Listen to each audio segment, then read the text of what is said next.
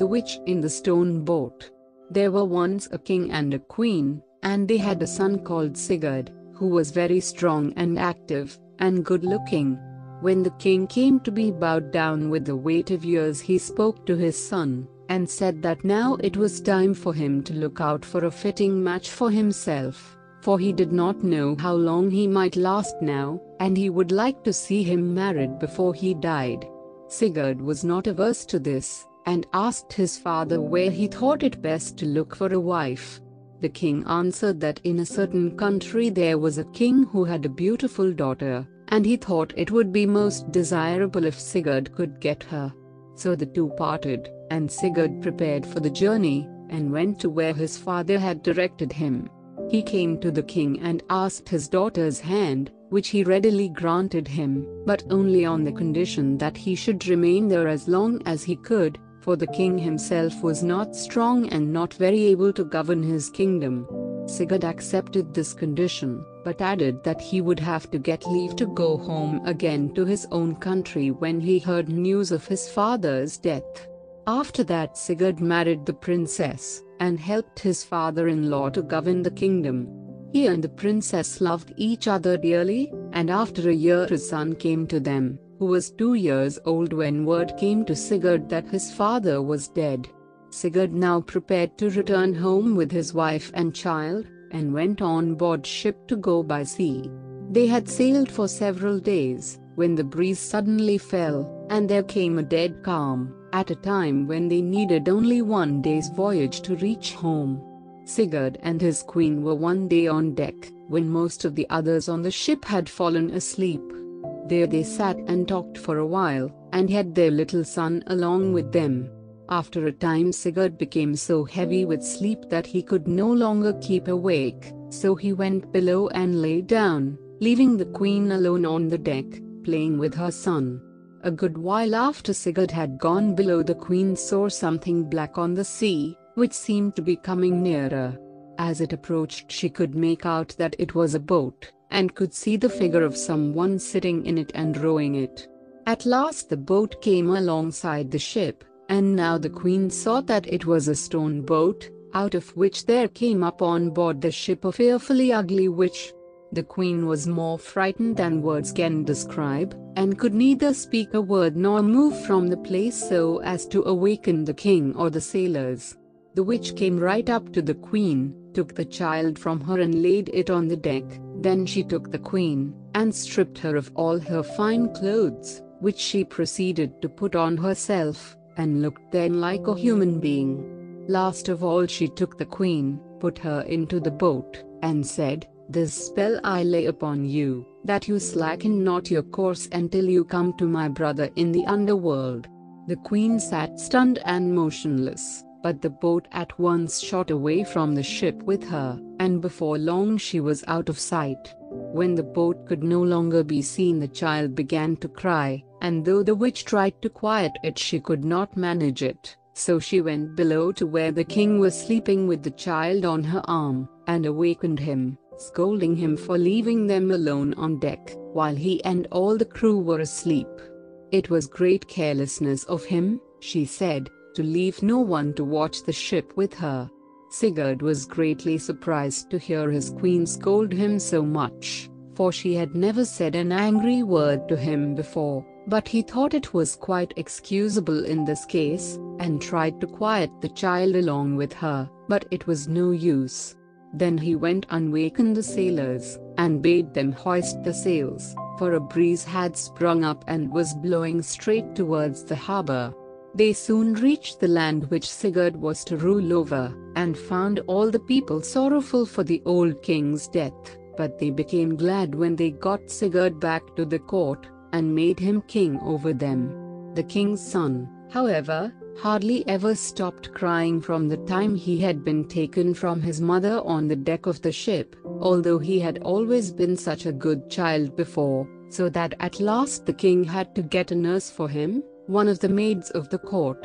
As soon as the child got into her charge, he stopped crying, and behaved well as before. After the sea voyage, it seemed to the king that the queen had altered very much in many ways, and not for the better. He thought her much more haughty and stubborn and difficult to deal with than she used to be. Before long, others began to notice this as well as the king.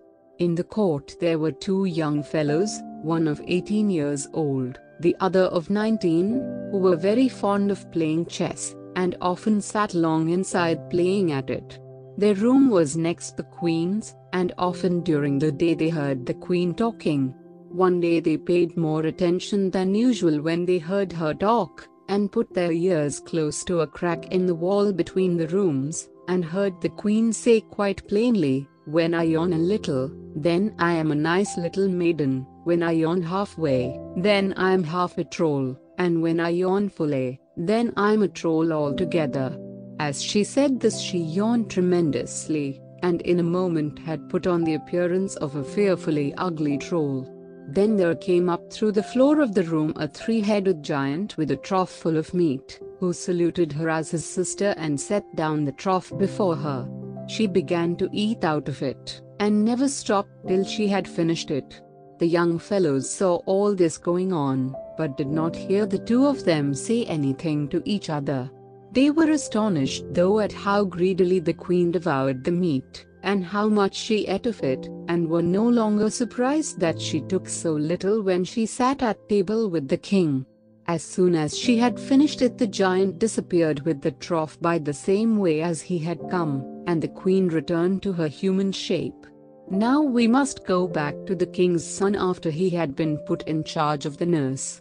One evening, after she had lit a candle and was holding the child, several planks sprang up in the floor of the room, and out at the opening came a beautiful woman dressed in white, with an iron belt round her waist, to which was fastened an iron chain that went down into the ground. The woman came up to the nurse, took the child from her, and pressed it to her breast. Then she gave it back to the nurse and returned by the same way as she had come, and the floor closed over her again. Although the woman had not spoken a single word to her, the nurse was very much frightened, but told no one about it. Next evening the same thing happened again, just as before, but as the woman was going away she said in a sad tone, "Two are gone, and one only is left," and then disappeared as before. The nurse was still more frightened when she heard the woman say this, and thought that perhaps some danger was hanging over the child, though she had no ill opinion of the woman, who, indeed, had behaved towards the child as if it were her own. The most mysterious thing was the woman saying "and only one is left," but the nurse guessed that this must mean that only one day was left, since she had come for 2 days already. At last the nurse made up her mind to go to the king, and told him the whole story, and asked him to be present in person next day about the time when the woman usually came. The king promised to do so, and came to the nurse's room a little before the time, and sat down on a chair with his drawn sword in his hand.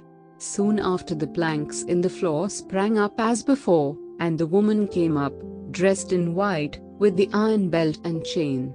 The king saw at once that it was his own queen, and immediately hewed asunder the iron chain that was fastened to the belt.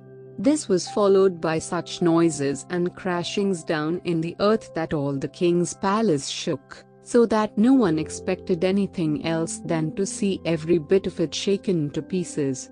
At last, however, the noises and shaking stopped, and they began to come to themselves again.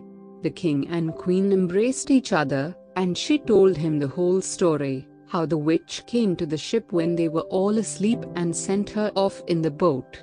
After she had gone so far that she could not see the ship, she sailed on through darkness until she landed beside a three-headed giant. The giant wished her to marry him, but she refused, whereupon he shut her up by herself, and told her she would never get free until she consented. After a time she began to plan how to get her freedom, and at last told him that she would consent if he would allow her to visit her son on earth 3 days on end. This he agreed to, but put on her this iron belt and chain, the other end of which he fastened round his own waist, and the great noises that were heard when the king cut the chain must have been caused by the giants falling down the underground passage when the chain gave way so suddenly. The giant's dwelling, indeed, was right under the palace, and the terrible shakings must have been caused by him in his death throes. The king now understood how the queen he had had for some time past had been so ill-tempered. He at once had a sack drawn over her head and made her be stoned to death, and after that torn in pieces by untamed horses. The two young fellows also told now what they had heard and seen in the queen's room, for before this they had been afraid to say anything about it, on account of the queen's power. The real queen was now restored to all her dignity, and was beloved by all. The nurse was married to a nobleman, and the